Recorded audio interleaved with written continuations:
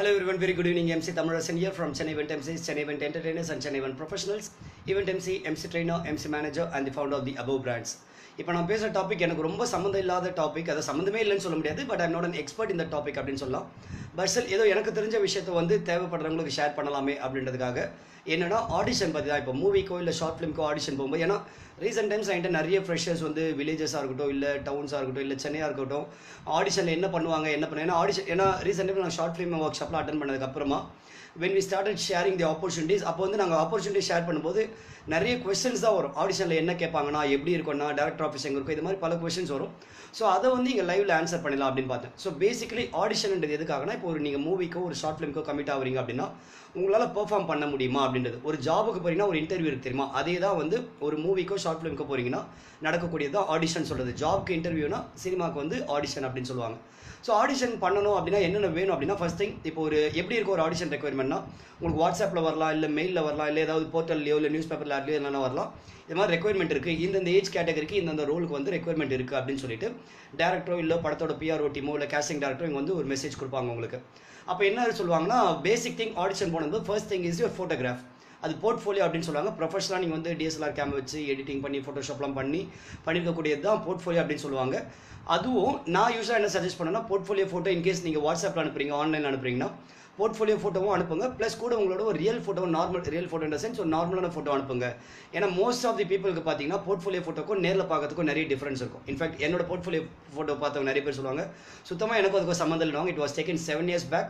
Even அப்போ பார்த்துருந்தா கூட சரி கொஞ்சம் டிஃபரன்ஸ் இருக்குது அப்படின்னு சொல்லுவாங்க. ஏன்னா போர்ட்ஃபோலியோ ஃபோட்டோ வந்து உங்களுக்கு அந்தளவுக்கு கொஞ்சம் டிஃப்ரெண்ட்டாக இருக்கும் சம்டைம்ஸ். பட் எதுக்காக அந்த போர்ட்ஃபோலியோ ஃபோட்டோனா, நம்மளே ஸ்க்ரீனில் எந்த அளவுக்கு அழகாக காமிக்க முடியும், ஒரு மேக்கப் போட்டோ இல்லை வந்து நல்ல ஒரு கலர்ஃபுல்லான ஒரு கேமரா வச்சோ மற்றெல்லாம் வச்சு எந்த அளவுக்கு என்ன வந்து ஸ்க்ரீனில் ப்ரெசென்டபுளாக காமிக்க முடியுன்றதுக்கு ஒரு ஒன் ஆஃப் தி திங்ஸ் தான் வந்து போர்ட்ஃபோலியோ அப்படின்னு நான் சொல்லுவேன். ஸோ அந்த வகையில் போர்ட்ஃபோலியோ இஸ் மஸ்ட். சரி இல்லைங்க போர்ட்ஃபோலியோ எடுக்க எவ்வளோ ஆகும்னு கேட்குறீங்கன்னா, தட் டிபெண்ட்ஸ். ஒரு 1000, 2000, 5000 ஆரம்பிச்சு 15,000, 20,000 இருக்க கூட ஆகலாம். நீங்கள் ஒரு ஃபோட்டோகிராஃபரை அப்ரோச் பண்ணுங்கள், they will guide you. But normal photographer try பண்ணுறத விட சினிமாட்டிக் ஃபோட்டோகிராஃபர் ட்ரை பண்ணிங்க. சினிமா ரிலேட்டட்னா அவங்களுக்கு தெரியும் என்ன மாதிரியான எக்ஸ்பெக்டேஷன் இருக்கும் ஒரு டேரக்டருக்கு, அசிஸ்டன்ட் டேரக்டருக்கு சொல்லி. ஸோ அதுக்கேற்ற மாதிரி பண்ணுவாங்க. ஃபார் எக்ஸாம்பிள் நான் ஃபர்ஸ்ட் எடுத்த போர்ட்ஃபோலியோ வந்து என்னோட ஃப்ரெண்டை வச்சு எடுத்தேன். பட் அதுக்கடுத்து நான் அடுத்தது வந்து அதை பார்த்துட்டு சில பேர் என்ன சொன்னாங்கன்னா, இது வந்து ஒரு கல்யாண மாப்பிளைக்கு எடுக்கிற மாதிரி இருக்குது போசஸ் அப்படின்னு சொன்னாங்க. In fact actually is a wedding photographer. அடுத்தது வந்து என்னுடைய மென்டார் மோனிஷா அண்ட் மனோஜ் வந்து எனக்கு கம்ப்ளீட்டாக கைட் பண்ணார். எனக்கு காஸ்டியூம்ஸ் முதற்கொண்டு ஃபோட்டோ ஷூட் எடுத்து கொடுத்தாரு. That was really lovely. But அதை பார்த்து நான் சினிமாவுக்கு ட்ரை பண்ணும்போது நிறைய பேர் சொன்னேன், நீ வந்து இந்த போர்ட்ஃபோலியோ வந்து விஜேக்கான போர்ட்ஃபோலியோ, பட் சினிமாவுக்கு வேறு விதமாக இருக்கும். ஸோ போர்ட்ஃபோலியோ அப்படின்றது உங்களுக்கு நீங்கள் ட்ரை பண்ணுற கேரக்டர் இல்லை ட்ரை பண்ணுற ஃபீல்டுக்கு ஏற்ற மாதிரி கொஞ்சம் மாறும். So you need to focus on that. அந்த ப்ரொஃபஷனல் ரிலேட்டட் ஃபோட்டோகிராஃபர் நீங்கள் எடுக்கும்போது it will be more valuable. So இது பேசிக். ஓகே, உங்கள்கிட்ட ஃபோட்டோகிராஃப்ஸ் இருக்குது அப்படின்னு சொல்லும்போது சில பேர் இன்றைக்கி வந்து ஃப்ரெண்ட்ஸ் இருக்காங்க, ஃப்ரெண்ட்ஸை வச்சு எடுத்துக்கலாம் டிஎஸ்எல். அதுக்காக நீங்கள் செலவு தான் பண்ணி ஆகணுன்றதில்ல. டு ஸ்டார்ட் வித் உங்களுக்கு ஒரு 2 ஒரு 4 ஃபோட்டோ பேசிக்காக இருந்ததுனாலே போதும். பட் எனக்குலாம் நடக்கும்போது 50 ஃபோட்டோஸ் வந்து கிடைச்சது, வேறு காஸ்டியூம் வேறு போசஸ் சொல்லி. பட் டு ஸ்டார்ட் வித் ஒரு 2-4 ஃபோட்டோ இருந்தால் பெட்டர். பட் நீங்கள் எவ்வளோ நிறைய வச்சிருக்கீங்களோ தட்ஸ் குட், உங்களோட வேரியேஷன்ஸ் காமிக்க முடியும். ஸோ ஃபோட்டோகிராஃப் நீங்கள் எடுத்துட்டீங்க, உங்களுக்கு ஆடிஷன் கால் வருதுன்னு சொல்லும்போது first thing you have to two is sent the photograph in WhatsApp R email. அந்த காலத்தில் அதாவது ஃபியூ இயர்ஸ் பேக் வாட்ஸ்அப்பில் ஆக்டிவாக இருக்கிறதுக்கு முன்னாடி நேரில் தான் போய் எடுத்துகிட்டு போய் ஃபோட்டோ கொடுக்கணும். இன்றைக்கி வந்து எல்லாமே வாட்ஸ்அப்லேயே ஆகிடுச்சு, ரொம்ப ஈஸியாக ஆகிடுச்சு. ஸோ இது நீங்கள் கொடுத்ததுக்கப்புறம் உங்களை ஆடிஷன் உங்களுக்கு கால் ஃபார் பண்ணுறாங்கன்னு சொல்லும்போது you go to that venue. Most of the audition வென்யூஸ்லாம் பார்த்தீங்கன்னா கோடம்பாக்கம், வலசரவாக்கம், விருகம்பாக்கம், இந்த ஏரியா, வடபழனி, இந்த ஏரியா தான் சினிமாக்கான ஏரியானும் போது. அண்ட் இன்றைக்கி கொஞ்சம் டி நகர்லையும் நடக்குது. ஆடிஷன் பிளேசஸ் எப்படி இருக்கும்னு சொன்னால், டேரக்டரோட ஆஃபீஸாக இருக்கும், இல்லை வந்து அந்த சினிமா ப்ரொடியூசரோட ஆஃபீஸாக இருக்கும், இல்லை சம்டைம்ஸ் வந்து சின்ன ஷார்ட் டேர்ம் ஆடிஷன் பண்ணும்போது ஏதாவது ஒரு ஹோட்டல் ரூமில் புக் பண்ணி 1 day 2 days ஆடிஷன் எடுக்கிறவங்களா இருப்பாங்க. அப்போ ஆடிஷன் நடக்குது அப்படின்னும் போது நம்ம என்ன பண்ணோம்னா, அந்த ஆடிஷன் சில பேர் என்ன சொல்லுவாங்கன்னா, அவங்களுக்கு இடம் சொல்லும்போதே வந்து வேறு ஏதாவது ரெஃபரன்ஸ் கொடுத்தா, விஜய் சேதுபதி சாரோட ஆஃபீஸ்க்கு பக்கத்து தெரு, லிங்குசாமி சார் ஆஃபீஸோட பக்கத்து வீடுன்னு சொல்லுவாங்க. இன்ஃபேக்ட் ஒரு இன்டர்வியூவில் ஆர்ஜே பாலாஜி கூட கிண்டலாக சொல்லுவார், எனக்கு இப்படி தான் ஆடிஷன் மெசேஜ் அனுப்புவாங்க, எனக்கு லிங்குசாமி சார் ஆஃபீஸ் எங்கன்னே தெரியாது, இவரோட ஆஃபீஸே தெரியாதுன்னா ஆச்சரியமாக பார்ப்பாங்க, என்னடா உனக்கு தெரியாதான்னு கேட்பாங்க. தெரியாதுன்றது தான் உண்மை. ஸோ அந்த வகையில் சினிமாட்டிக்காக நீங்கள் போகும்போது சினிமா ரிலேட்டட் பர்சன் பேசும்போதெல்லாம் வேற ஒரு ஆஃபீஸ் ரெஃபரன்ஸ் சொல்லி தான் சொல்லுவாங்க. So get to know other offices. ஒரு டேரக்டர் ஆஃபீஸ் கண்டிப்பாக தெரியணுன்றது கிடையாது, பட் தெரிஞ்சால் தட்ஸ் அன் ஆடட் அட்வான்டேஜ். உங்களால் ஈஸியாக அங்கே போக முடியும். இல்லைனா சிம்பிள் திங், நீங்கள் வடபழனி, வலசரவாக்கம் போகும்போது தேர் ஆர் ஃபியூ ஏரியாஸ் அங்கே தான் நிறைய ஆடிஷன் நடக்கும். லைக் அங்கே ஸ்ரீதேவி கார்டன்ஸ் இருக்கும், கருமாரி கார்டன் சம்திங், அப்புறம் சௌத்ரி நகர் மெயின் ரோடு, இது மாதிரி சில ரோட்ஸ்லாம் இருக்குது. இங்கெல்லாம் பார்த்தீங்கன்னா நிறைய உங்களுக்கு டேரக்டர்ஸ் ஆஃபீஸ்லாம் இருக்கும். ஸோ அங்கே நீங்கள் போகிறீங்க அப்படின்னு சொல்லும்போது என்ன பண்ணுவாங்கன்னா, ஓகே நீங்கள் இது மாதிரி ஆடிஷன் வந்திருக்கீங்கன்னு சொல்லும்போது கேமராலாம் இருக்கும், லைக் எத்தனை பேர் இருக்காங்களோ வெயிட் பண்ணிங்க, இல்லை நீங்கள் போயிட்டீங்க அப்படின்னு சொல்லும்போது கேமரா முன்னாடி போயிட்டு உங்களுக்கு ஏதாவது ஒரு சீன், இப்போ தான் முக்கியமான பொசிஷன் வரும். ஆடிஷனில் என்ன நடக்கும், இப்போ வந்து ஆடிஷன் முன்னாடி சொன்னேன் எக்ஸாக்டாக ஆடிஷன் என்ன நடக்கும் அப்படின்னா, அவங்க வந்து ஏதாவது ரோல் பண்ணி காமிக்க சொல்லுவாங்க. இப்போ நீங்கள் விஜே ஆடிஷன், ஆங்கர் ஆடிஷன் போகிறீங்கன்னா ஆங்கர் மாதிரி பேச சொல்லுவாங்க. எந்த சேனல் போனாலும் சரி ஏதாவது ஷோ மாதிரி பண்ணுங்க அப்படின்னு சொல்லுவாங்க. ஆக்டர் ஆடிஷன் போகிறீங்கன்னா ஏதாவது ஒரு சீன் நடிச்சு காமிங்கன்னுவாங்க. And most of the places director assistant director விரும்புறது நீங்கள் ஏதாவது படத்துலேருந்து எடுக்கிற டைலாக்ஸோ இல்லை படத்துலேருந்து எடுக்கிற சீனை விட நீங்கள் ஓனாக ஏதாவது பண்ணுறீங்கன்னு சொல்லும்போது தே லவ் யுவர் கிரியேட்டிவிட்டி. அதான் நீங்கள் படத்துலேருந்து எடுத்தால் நீங்கள் ஆடிஷன் ஃபெயில் ஆடிவேன்றது கிடையாது. பட் அவங்களே சொல்லும்போது ப்ரிஃபரன்ஸ் என்ன சொல்லுவாங்கன்னா, இல்லை நீங்கள் ஏதாவது சொந்தமாக பண்ணுங்கள், மூவியில் வந்ததில்லை வேறு ஏதாவது பண்ணுங்கள், பார்க்கலாம் எப்படி பண்ணுறீங்க பார்க்கலான்ற மாதிரி சொல்லுவாங்க. ஸோ அது மாதிரி ப்ரிப்பேர் பண்ணிக்கணும். ஸோ இப்போ ஆடிஷன் டிப்ஸ் நான் என்ன சொல்லுவேன் அப்படின்னா, ஆடிஷன் போகிறீங்கன்னா மூவிலேருந்தோ ஏதாவது டைலாக்ஸ் எடுத்து வச்சுக்கோங்க, டைலாக்ஸ் அதை நடிச்சு பார்த்துக்கோங்க. நீங்கள் ஓன் கான்செப்ட் எடுத்துக்கோங்க. அதில் வேறு வேரியேஷன். ஃபார் எக்ஸாம்பிள் ஆடிஷனில் இந்த நவரசங்களும் காமிக்கவும் ட்ரை பண்ணலாம். சில இடத்துல பண்ணும்போது ஒரே ஒரு சீன், அதாவது 1 minute to 2 minutes மேக்ஸிமம், அவ்வளோதான் நீங்கள் ஆடிஷன் கொடுக்க போகிற டைம். அதுக்குள்ளே உங்களால் எத்தனை ரியாக்ஷன்ஸ் காமிக்க முடியும், என்ன மாதிரிலாம் பண்ண முடியும்னு நீங்கள் ப்ராக்டிஸ் பண்ணிக்கலாம். பண்ணிட்டீங்க அப்படின்னா இவ்வளோ தான் கேட்பாங்க.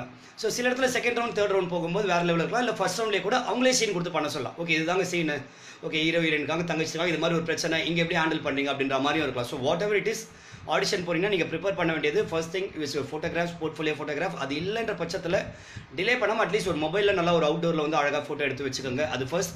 செகண்ட், ஆடிஷன் போகும்போது மூவி கான்செப்ட் ஏதாவது ரெடியாக வச்சுக்கோங்க. நீங்கள் ஓன் கான்செப்ட் கம்பல்சரி ரெடியாக வச்சுக்கோங்க. அப்புறமா அவங்க ஏதாவது கொடுத்தாங்கன்னா அந்த சீன் எனாக்ட் பண்ணுறதுக்கும் ரெடியாக இருங்க.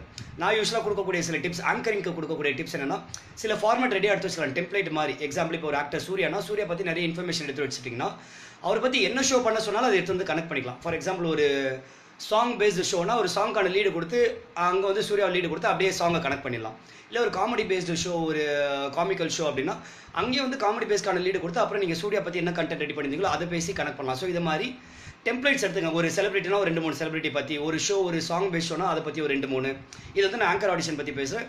மூவின்னும் போது ஒன்ஸ் அகைன் அங்கே வந்து நீங்கள் வேறு விஷயங்கள், ஒரு ஹாப்பி மொமெண்ட் பண்ணுங்க அப்படின்னு சொல்லும்போது அதுக்கு ஒரு 2-3 சீன் மைண்டில் வச்சுக்கோங்க. ஒரு சோகமான மொமெண்ட் அப்படின்னு சொல்லும்போது அதுக்கு ஒரு 2-3 சீன். நான் ரீசெண்டாக ஒருத்தங்கிட்ட பேசும்போது கொடுத்த எக்ஸாம்பிள், வாய்ஸ் மாடுலேஷன் ட்ரை பண்ண சொல்லுவாங்க. ஒரே ஒரு டைலாக் எடுத்துகிட்டு அது வேறு மாடுலேஷனில் ட்ரை பண்ணுங்கள். ஃபார் எக்ஸாம்பிள் நான் கொடுத்த எக்ஸாம்பிள், அம்மா நான் வீட்டுக்கு வரேன் அப்படின்ற ஒரு டைலாக். இது நார்மலான சொன்னால் அம்மா வீட்டுக்கு வரேன், அது என்ன ரியாக்ஷனில் சொல்கிறாங்கன்னு தெரியாது. பட் இதை நீங்கள் வேறு வேரியேஷனில் ட்ரை பண்ணலாம். எக்ஸாம்பிள், நான் வீட்டுக்கு வரேன்ற ஒரு சந்தோஷத்தோடு சொல்லலாம். இல்லை வந்து வீட்டுக்கு வரேன்ற ஒரு டிஸ்கஸ்டிங் ஃபீலிங் கூட சொல்லலாம். வீட்டுக்கு வரத்துக்கே பிடிக்கல அப்படின்னு சொல்லலாம். இல்லை எனக்கு ஹாஸ்டலில் அடைச்சி வச்சிருந்தாங்க, லீவே கொடுக்கல, இன்றைக்கி தான் ரொம்ப நாள் கழிச்சு விடுறாங்கன்னு ஒரு எக்ஸைட்டட் ஸ்டேஜில் சொல்லலாம். ஒரு ஆச்சரியத்தோடு சொல்லலாம், சோகமாக சொல்லலாம், கோபமாக சொல்லலாம். அப்படின் போது அந்த ஒரு சிங்கிள் டைலாக் எடுத்துக்கிட்டு நீங்கள் வந்து வேறு மாடுலேஷனை ட்ரை பண்ணலாம். அதே மாதிரி தான் நான் சொன்ன மாதிரி ஒரு டெம்ப்ளேட், ஒரு சீன் எடுத்து வச்சுட்டிங்கன்னா அந்த சீனே வந்து நீங்கள் ஒரு ஹாப்பி மூமெண்ட் இருக்கும்போது அந்த சீன் நீங்கள் எப்படி மாற்றலாம், ஒரு சேட் மூமெண்ட் இருக்கும்போது எப்படி மாற்றலாம் அப்படின்ற மாதிரி சின்ன சின்ன ட்விக்ஸ் நீங்கள் பண்ண வேண்டியது இருக்கும். பட் இது வந்து நான் சொல்லிக் கொடுக்கக்கூடிய ஒரு ஷார்ட்கட் மெத்தட் நம்ம சொல்லலாம். பட் நீங்கள் இன்னும் கொஞ்சம் நல்லா எக்ஸ்பர்ட்டாக இருக்கீங்க, நல்லா ப்ராக்டிஸ் பண்ணிங்கன்னா எல்லாத்தையுமே தனித்தனி சீன் பிளான் பண்ணிக்கோங்க. அதை விட நம்ம வேறு என்ன பண்ண போகிறோம், நீங்கள் மீடியா ட்ரை பண்ணுறீங்கன்னா சும்மா இருக்க டைம்லாம் உட்காந்து you need to keep practising it. நான் ரீசெண்டாக ஒருத்தங்க ட்ரைனிங் எடுக்கும்போது சொன்ன விஷயம் 3 விஷயம். நீங்கள் பார்க்கணும், ப்ராக்டிஸ் பண்ணணும், பெர்ஃபார்ம் பண்ணி ரெக்கார்ட் பண்ணி அதை திரும்ப பார்க்கணும். இதுதான் ரொம்ப ரொம்ப முக்கியம்.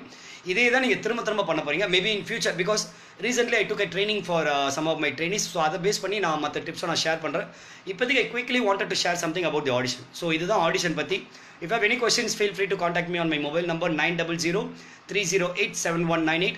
Also visit my website chennaieventprofessionals.com and also like our Facebook page Chennai Event Professionals. Last okay, audition பாதி இருக்கும் போய்ட்டு நீங்கள் வந்து ஃபர்ஸ்ட் ரவுண்ட் செகண்ட் ரவுண்ட் பற்றிலாம் சொல்லிட்டேன். So first round select ஆகிட்டீங்க. அடுத்தது வந்து மேபி சில நேரத்தில் என்ன பண்ணுவாங்கன்னா 2 பேர் சேர்ந்து பண்ணுங்கன்னு சொல்லிட்டு கூட ஸ்கிரிப்ட் கொடுக்கலாம். இன்ஃபேக்ட் நான் புது யுகமில் போயிருந்தப்போ ஃபர்ஸ்ட் நான் செலக்ட் ஆகும்போது ஃபர்ஸ்ட் ரவுண்ட் இண்டிவிஜுவலாக பண்ணேன், செகண்ட் ரவுண்ட் வந்து 2 பேர் சேர்ந்து பண்ணேன். ஏன்னா அந்த ஷோவே அது மாதிரி 2 பேர் கேரக்டர். அப்போ அந்த 2 பேர் பண்ணுற மாதிரி நீங்கள் ரெடியாக இருக்கணும். 2 பேர் பண்ணும்போது ரொம்ப ரொம்ப முக்கியம். ஏன்னா மோஸ்ட் ஆஃப் த டைம்ஸ் நம்ம தனியாகவே பண்ணி பழகிட்டு போது செகண்ட் பர்சன் கூட பண்ணும்போது நமக்கு அந்த கம்ஃபர்டபுள்னஸ் இருக்காது. நிறைய ஓவர்லாப் பண்ணுவோம், நம்ம ஸ்கோர் பண்ணலாம் ட்ரை பண்ணுவோம். பட் எப்பவுமே நிறைய பெரிய ஆக்டர்ஸ் தான் கிட்ட சொல்லுவாங்க, எத்தனை பேர் ஸ்க்ரீனில் இருக்காங்களோ ப்ராப்பராக அவங்களுக்குள்ளே பிரிச்சுக்கிட்டு எல்லாருமே நல்லா பண்ணும்போது தான் பெட்டராக வரும் அவுட்புட் அப்படின்னு சொல்லும்போது, அப்போ இதுக்கும் நீங்கள் தயாராக இருங்க. 2 பேர் 3 பேர் உங்களை கம்பைன் பண்ணி விட்டாங்கனாலும் அங்கே ஒரு ஸ்போர்ட்டிவாக வந்து எப்படி பண்ண முடியும், எப்படி அங்கே அடாப்ட் பண்ணி நீங்கள் பண்ண முடியுன்றதும். So these are the basic tips. But இது மட்டும் உங்களுக்கு போதாது. Because I'm not an expert, I'm not a actor or I'm not a great actor. So இதை பற்றி நீங்கள் இன்னும் நிறைய தெரிஞ்சுக்கணும், இல்லை ப்ராப்பராக ட்ரெயின் ஆகணும்னா go for acting work shops. நிறைய பேர் சொல்லுவாங்க ஒர்க் ஷாப்ஸ்லாம் வேஸ்ட்டு, நடிப்புன்றது உள்ளேருந்து வரணும். Of course I understand and agree, எல்லாமே உள்ளேருந்து வரணும் அப்படின்னு சொல்லிட்டு. பட் அதை தாண்டி இது மாதிரி டெக்னிக்ஸ், டூல்ஸ் எப்படி அப்ரோச் பண்ணணும் அப்படின்றதெல்லாம் ரீசெண்டாக நிறைய பேர் பேசுனாங்க. எஸ்பி ஜனநாதன் சார் பேசினார் நிழல் பதியமோட ஃபிலிம் இன்ஸ்டியூட் பற்றி பேசும்போது. லைக் கமல்ஹாசன் சார் ஒரு இன்டர்வியூவில் சொன்னது என்னன்னா, நான் வந்து நானாக கற்றுக்கிட்டு வரேன் அப்படின் போது எனக்கு 40 வருஷம் ஆச்சுன்னும் போது ஒரு இன்ஸ்டியூட்டில் போய் கற்றுட்டேன்னா 5 வருஷம் 10 வருஷம் நான் முடிச்சிருப்பேன் அப்படின்னு சொல்லிட்டு. அதுதான் ஜனநாதன் சார் சொன்னார். ஒரு 20 வருஷமாக கற்றுக்கூடிய ஒரு விஷயத்தை ப்ராப்பராக ஒரு இன்ஸ்டியூட்டில் போய் நீங்கள் கற்றுக்கிட்டீங்கன்னா ஒரு 5 வருஷத்தில் கற்றுக்க முடியும். அதே மாதிரி இன்றைக்கி வந்து ஒரு அசிஸ்டன்ட் டேரக்டராக நீங்கள் போகிறீங்கன்னா கூட, ஒரு முதல்ல அசிஸ்டன்ட் டேரக்டர்னா யார் வேணாலும் போயிடலாம் போயிடலாம் அப்படின்னு இருந்தது, இன்ட்ரெஸ்ட் இருந்தால். இல்லை ஸ்கிரிப்ட் இருந்தால் போயிடலாம். பட் இன்றைக்கி வந்து அசிஸ்டன்ட் டேரக்டாக போகிறீங்கனாலே உங்களுக்கு வந்து ஒரு டெக்னிக்கலாக சில விஷயங்கள் தெரியணும் அப்படின்ற மாதிரிலாம் இருக்குது. ஸோ ப்ராப்பராக நீங்கள் கோர்ஸ் அட்டன் பண்ணி உங்களை எக்யூப் பண்ணிக்கிட்டீங்க அப்படின்னா நீங்கள் உள்ள என்ட்ராவர்த்திக்கே அது ஒரு கேட் பாஸாக இருக்கும். ஸோ அந்த வகையில் நீங்கள் ஆடிஷன் போகிறதா இருந்தாலும் சரி, இல்லை மீடியாவில் எந்த விஷயம் ட்ரை பண்ணதாலும் சரி, அது ரிலேட்டடான கோர்ஸ் நல்ல இடத்துல போய் தேடி வந்து நீங்கள் வந்து ட்ரை பண்ணி கற்றுக்கங்க. நீங்கள் கற்றுக்கும் போது கண்டிப்பாக உங்களுக்கு எப்படி உங்களை வந்து ப்ராப்பராக க்ரூம் பண்ண, எங்கே நீங்கள் கரெக்டாக டைம் ஸ்பெண்ட் பண்ணுறதுலாம் உங்களுக்கு தெரியும். All the best. Thank you so much. MC Tamilarasan signing off.